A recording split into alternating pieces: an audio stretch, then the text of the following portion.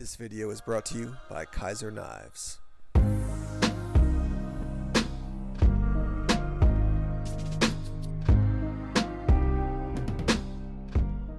Hey, what's up everyone? Tim here from Everyday Tactical Vids. I just got my latest battle box, so we're gonna unbox it here on camera and see what's inside. Let's do it. I don't know if you can hear the wind kicking up, but it is all of a sudden it just like took off about probably 20 minutes ago, half an hour ago.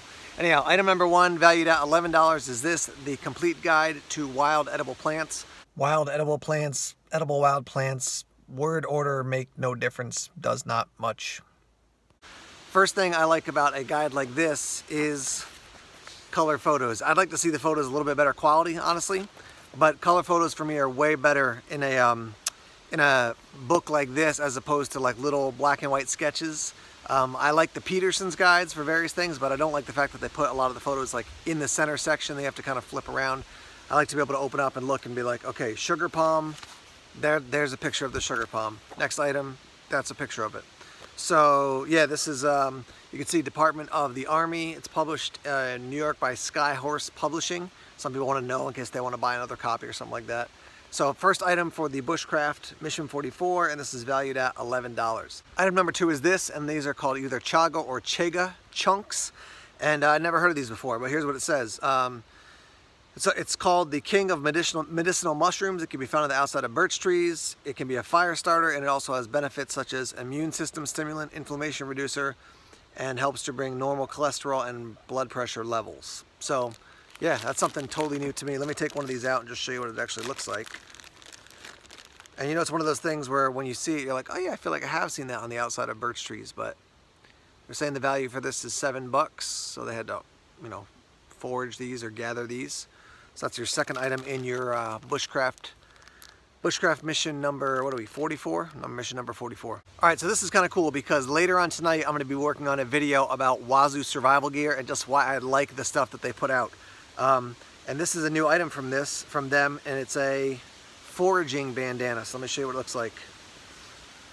Just got a ton of pictures of different types of edible plants, probably medicinal plants too, yeah.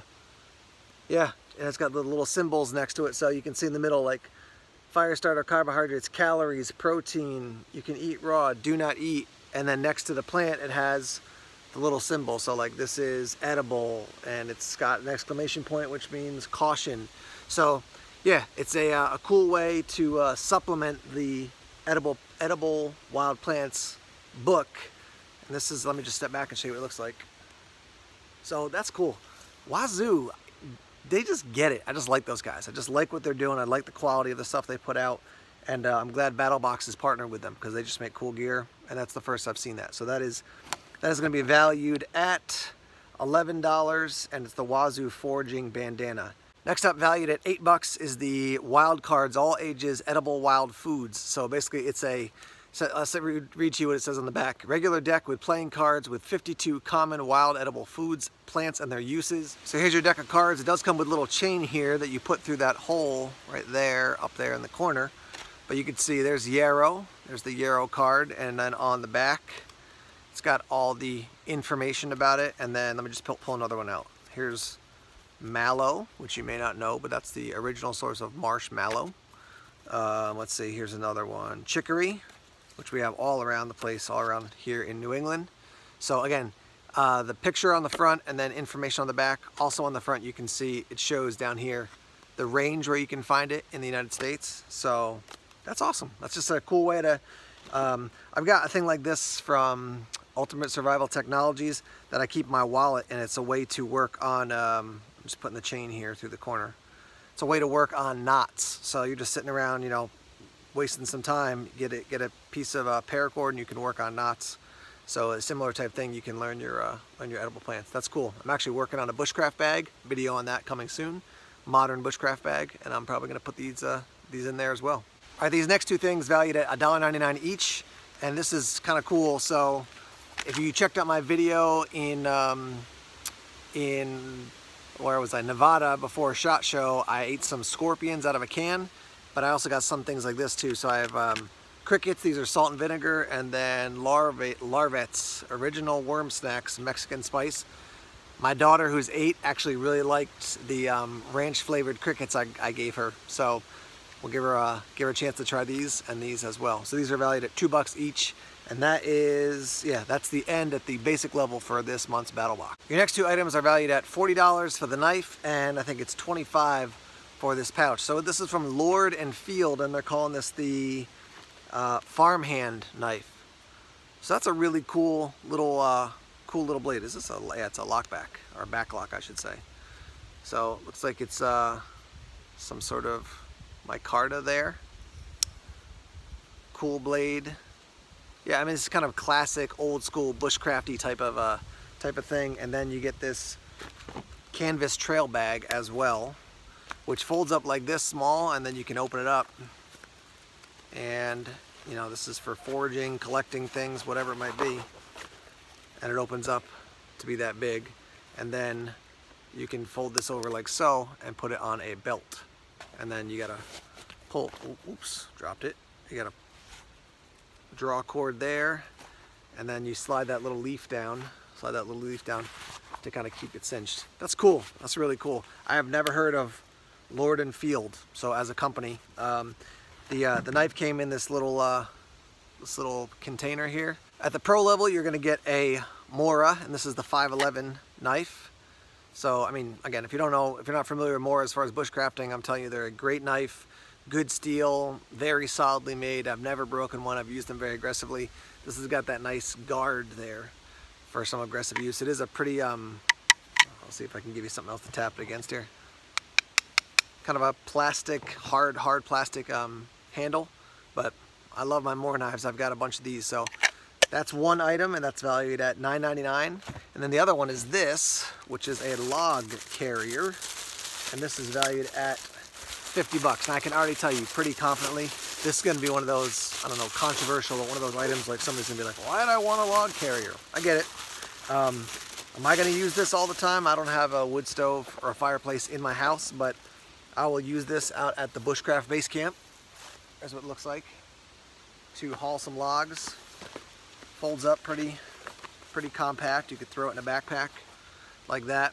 And this is, I think this said, let me just double check. This is wax canvas rugged twill log carrier. Their value again is $49.95 for this. So it's a cool item. I'm not going to use this as much as some of the other items, but it is very bushcrafty. I would definitely say that. All right, at the Pro Plus level, which is the Knife of the Month Club, you're going to get this, which is a pretty cool looking knife. So let me tell you the information. This is the Kudman Knives MT5U, which they say is a brand new model. Includes high-vis liners, micarta scales, and N695 bowler steel. Includes leather sheath, made in Spain, valued at $129.99. So let me show you here's the sheath. I like that red on the, I guess that's probably maybe a dark brown and maybe a black, but it's kind of a cool look there. And you can see, you can run your belt through here, and then you can also attach it to other gear with that. Got some cordage, hook and loop. So lots of different ways to attach this to a pack or however you want to carry it. And let's take a look at the knife here. Just clean some of the leather pieces off of it. So there's a look at your knife. High-vis liners, full tang. Looks like it's probably, looks like the handle looks like it's a 1/4 inch and then thins out maybe a little bit. Maybe it's 3/16 when you get down to the actual, to the blade end. A little bit of jimping there. I would call that, pretty aggressive, so be careful, don't beat your hand up too much. It is definitely, it feels like a bushcraft knife to me because the handle is beefy, it's thick. Sometimes you get a bushcraft knife, it's just too thin, and then you're constantly readjusting your hand. That feels good in my hand. I've got large size hands. If it's just about right, maybe a tiny bit longer would be ideal for me, but I think that's really nice. And then it says Kudman, and then N695 bowler on the front. All right, so there's your quick rundown of your gear. Let's just kind of give you an overview here. So 1, 2, 3 knives if you get it at the Pro Plus level. The Edible Wild Plants book, let me grab that real quick. Edible Wild Plants book. The cards. I love little things like that, like the cards, or simple ways to like learn skills while you're out and about doing stuff that doesn't involve carrying a ton of extra stuff. I like the little wax bag. Like I said before, I think the wax, what is it called? Let me give you the official name here. The wax canvas log carrier. I'll use that less, but I'll keep that out at my Bushcraft base camp so I can haul stuff around.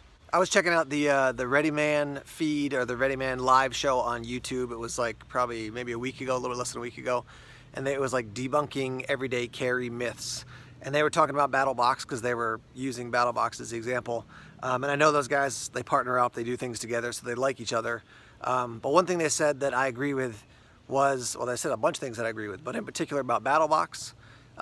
They said that BattlBox finds gear that they didn't know about. And so, yeah, I mean, that's one thing I like. Again, as a reviewer, I get the box for free. I get to check it out and let you guys know about it. One thing that's cool is that if you aren't ready to subscribe to BattlBox at a high level or even at all, you can sometimes buy the individual items from BattlBox, go over to their website, and you can purchase some of the individual items. Sometimes they have extras, sometimes they don't, but that's another cool thing. You can find out about gear and then you can actually purchase it from them. All right, so that's pretty much it. I wanted to let you know about what was in this month's BattlBox and get this video done pretty quickly. I would say my favorite item from this box is this knife right here. I feel like hawkbill, I think that's what it's called. Hornbill, I think it's a hawkbill style knife. I don't own any like that, so I like this kind of old school classic looking knife. Little hole there for a lanyard. So I am, like I said, I'm actually building a new I'm re-upping. I've got like a version 5.0 of my Bushcraft bag, and I'm gonna put this in as the folding knife. I think I had an Opinel in there before, but I'm gonna add this one in. Cool little cool looking knife, Lord and Field. Not familiar with those guys, but this is my favorite item from this month's BattlBox. As always, let's hear from you in the comment section. What do you like? What would you change? And then just thoughts on subscription boxes. I know people have their opinions, but it's always good to get that discussion going. I've had some people recently ask me about selling some of my gear from BattlBox, like past BattlBoxes, if I'm not going to use it.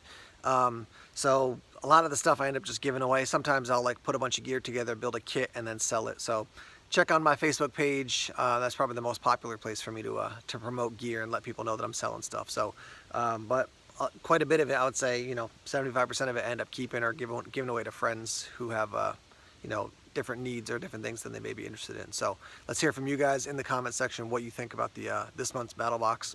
Get the conversation started there. Thanks as always for checking out the videos here on YouTube. Please subscribe to Everyday Tactical Vids if you haven't done so already. Like us on Facebook, follow us on Twitter, check us out on Instagram, Tumblr, and Vero as well. More videos coming soon. Take care.